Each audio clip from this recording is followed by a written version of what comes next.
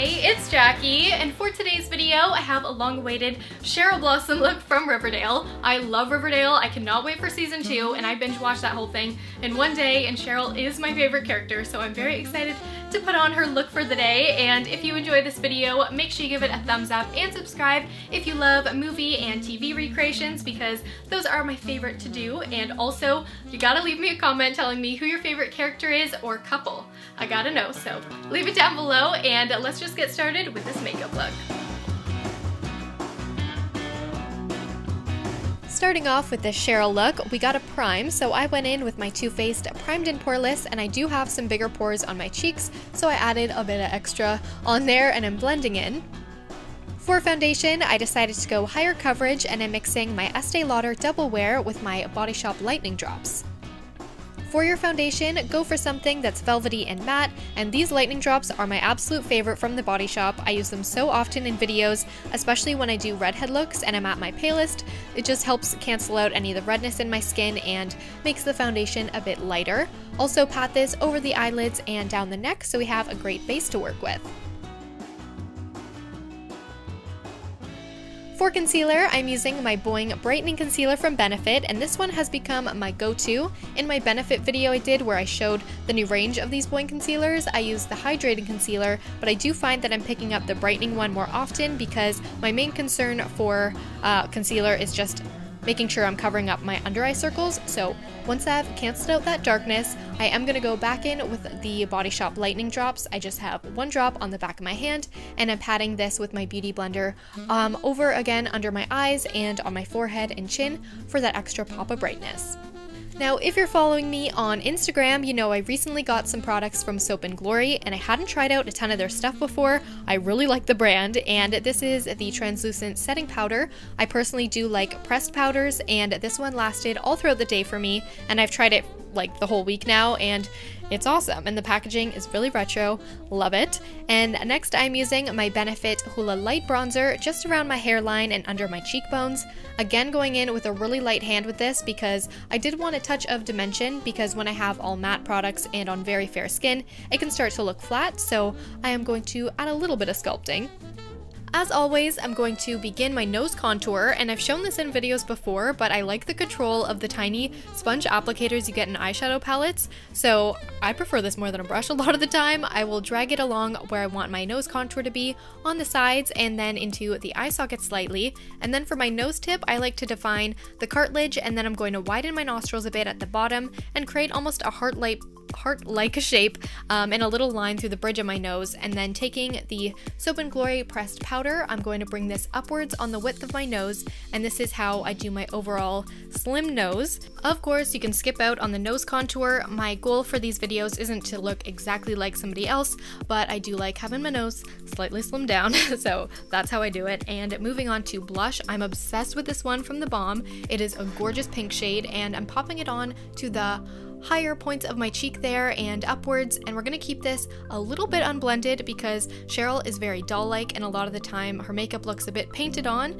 and I kind of like that. It's bright, it's fun. And now the highlighter. So I'm bringing this onto the nose mainly because it'll help make the contour look a bit more real when you follow where the contour was with the highlight. And I'm using another The Balm product. I'm trying to expand my products and use some fun new stuff for you guys, and I really like this one. It's more of a champagne-y shade, and I also am bringing it onto my cheekbones, chin, and forehead, but subtly because it is more of a matte skin look.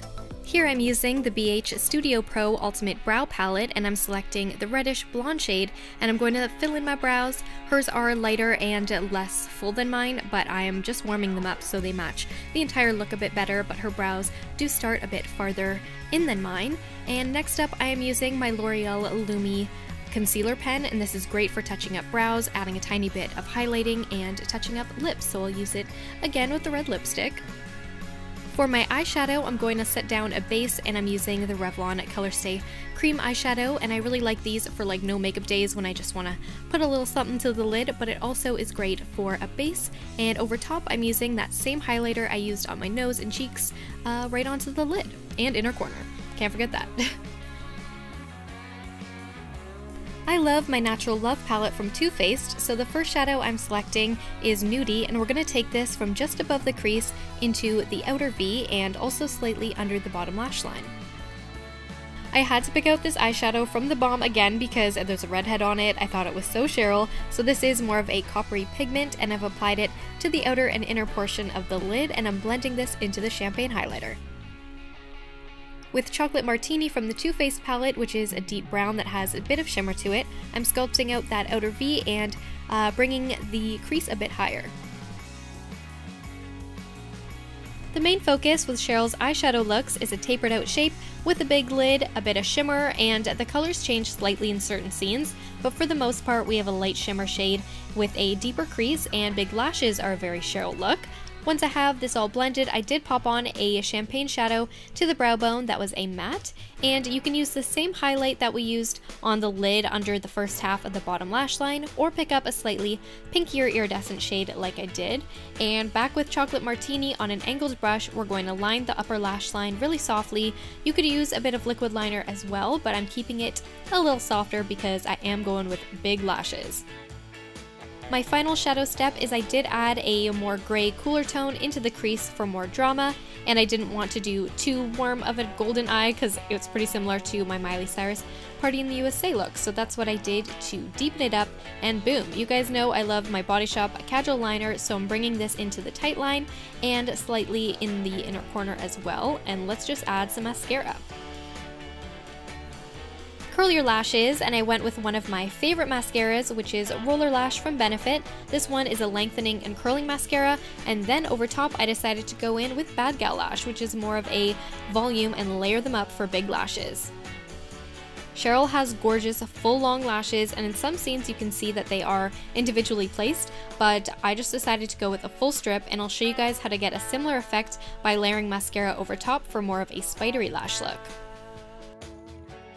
On my eye shape, they're a little too long. I didn't want them to cover up the shadow, so I'm actually going to push the length of these downwards with my Bad Gal Lash, and yeah, you can see this downward motion I'm doing, and this is going to almost weigh down the tips and slightly separate these lashes just to give that tiny amount of spideriness, because that's how Cheryl's look.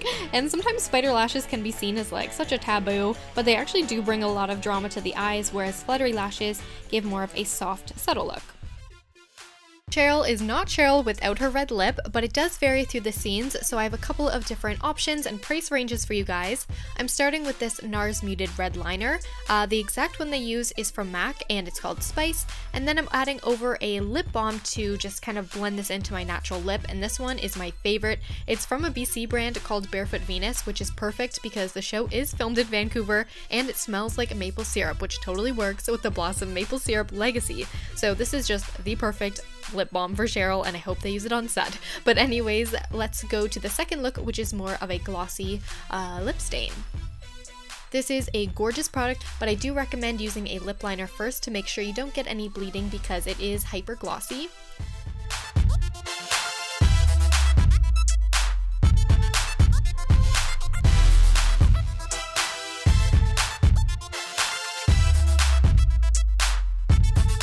And my final option here is another The Balm product. It's the Meet Matte Hues. I got this whole pack for around $10 at my drugstore, and I really like them, and this matte red was best for me because my Cupid's bow is a little bit prominent, so it's hard to do that rounded out look when it has some gloss because it almost accentuates the Cupid's bow, so a matte finish helps bring together that rounded look.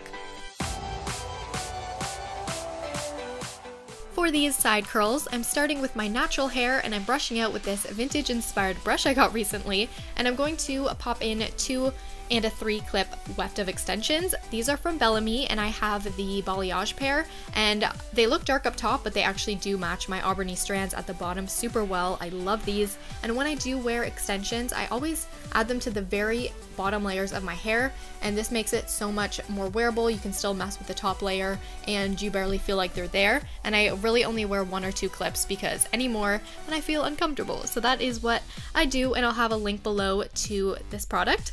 And then before I curl, I'm always going to add some heat protectant, and I also am going to add some teasing to my hair. This is going to make sure that the style really stays put and that my part doesn't, you know, like fly away in the wind. So anyways, I'm starting with my dry volume blast that I get from Sephora. This is a little bit pricey, but I use it so often and I really think it's worth it.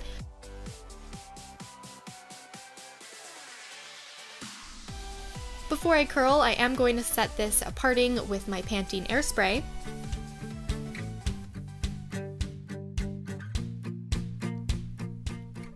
I have a bit of a widow's peak, so I'm taking a small section and pinning this to the side, and this will help have the hair stay how I want it to. And with all the hair over one shoulder, I'm using my Bellamy wand, and this came in a 6-piece set. I got this years ago, and this tapered wand is my most used. I use this in my Rose from Titanic tutorial and my Romeo and Juliet hairstyles, so it is my go-to wand. And all the curls, I am starting off where about my jawline is, and just coat the hair from the top of the wand to the bottom so you get a larger curl at the top and it goes a little bit more in a spiral at the bottom. As I go, I'm just picking up small sections, and when I get to the last curl, I'm going to take a bigger section, again start from my jawline, and make sure that the wand is tilting more downwards rather than horizontal. It'll help with the curl. And the final step for Cheryl's gorgeous curls is to add a bit of a shine spray or oil serum. I always use OGX oils. I really like the scent of this one. It is the Renewing Argan Oil, and I'm focusing it on the very ends of my hair. This will group the curls together slightly and of course add more shine. And there you have it. I absolutely love this look, and I do have one bobby pin on the side that doesn't have the hair over the shoulder to make sure that it stays in place.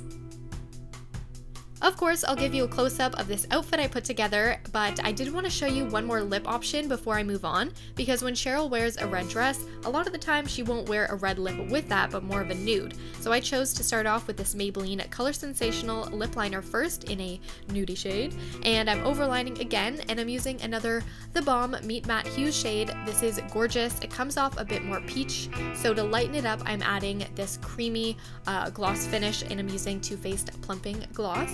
And I just love this combo. So let me know if you prefer the red or the nude in the poll. And this dress I'm wearing is from Lulu's. It's off the shoulder and sweetheart like her dress. And then I have these dangle down earrings, and my eye makeup and face makeup is still the same as my tutorial. And here is my complete Cheryl Blossom look. I love her style. She always wears a lot of reds and blacks and looks sexy but classic.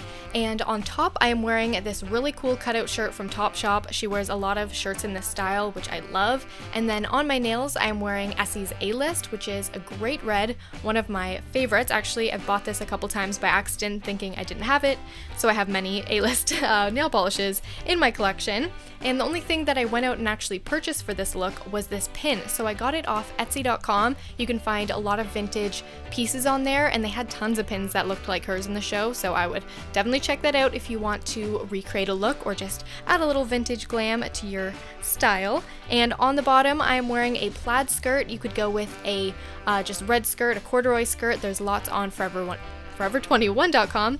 And then on the very bottom of my feet, I'm wearing heels. That was a weird sentence, that's fine. These ones are from Aldo, and they're the Maybelline Aldo collab, and they have lips on the bottom. Super sassy and fun, and I hope you guys enjoyed this look.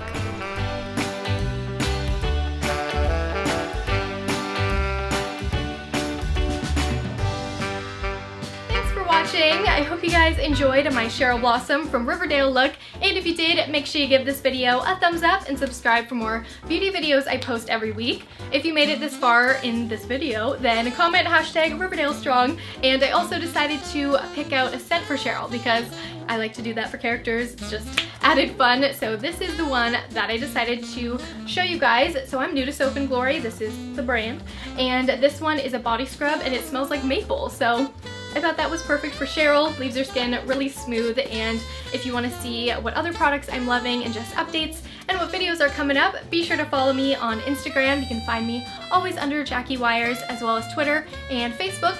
All links will be down below, as well as all the products used.